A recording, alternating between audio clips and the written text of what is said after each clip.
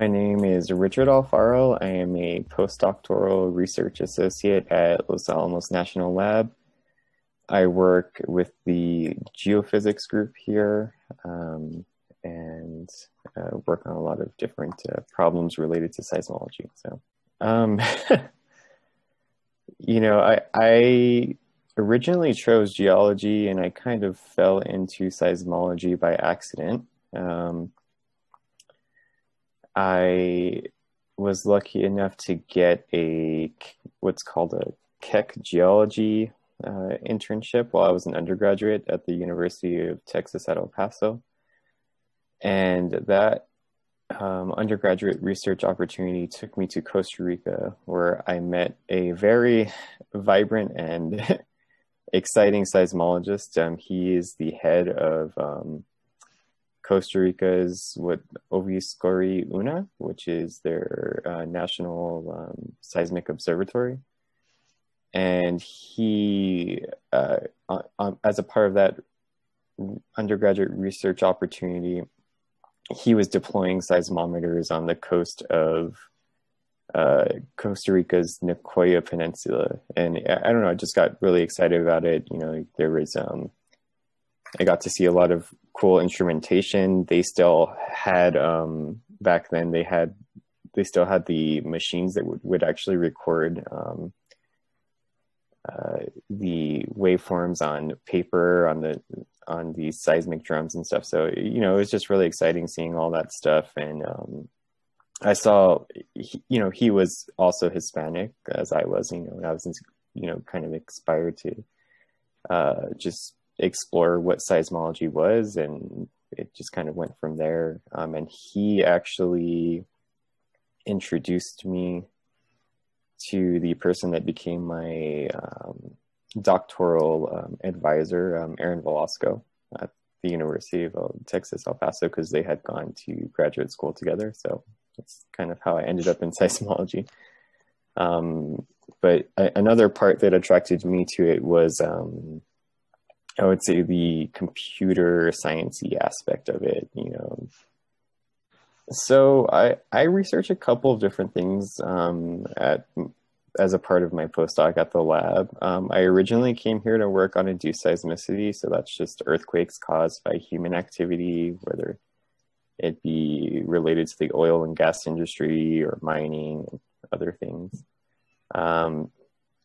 So I do work on induced seismicity, and it's something that's of major interest to me. Another thing that I work on that's always been a passion of mine is looking at triggered earthquakes, which are earthquakes that can be triggered via stress changes from other earthquakes, whether they be distant earthquakes or local earthquakes.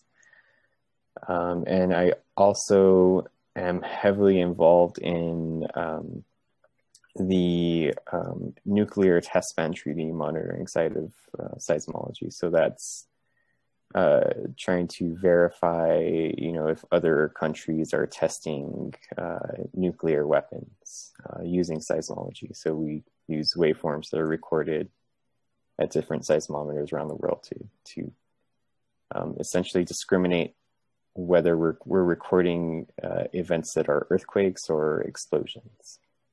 Well, I want to say the major turning point for me was that undergraduate research opportunity. So that's really what got me involved in seismology in the first place. But what convinced me to go to grad school was getting in contact with Aaron Velasco. So he ended up being my dissertation mentor, and he was also Hispanic, and so that was a big part of it for me. I saw him, and it was easy to relate. And he gave me, a really good opportunity to pursue a graduate degree. And I guess, I wasn't that keen on necessarily going to graduate school at first, but he took a lot of time to sort of convince me that it was worthwhile. And I think it was having him as a mentor that was a major really a major influence on convincing me to go. And also, the whole coding aspect of things was another contributor. I think the best advice if you're currently an undergraduate right now is to seek a mentor. Look for things that you're interested, or find someone that you think is someone whose research you think is interesting. Get in contact with them, even if it's through like a cold email. Just send them an email, say, I'm interested, I'd like to talk to you. And I think that's the best way to sort of go forward, from my experience.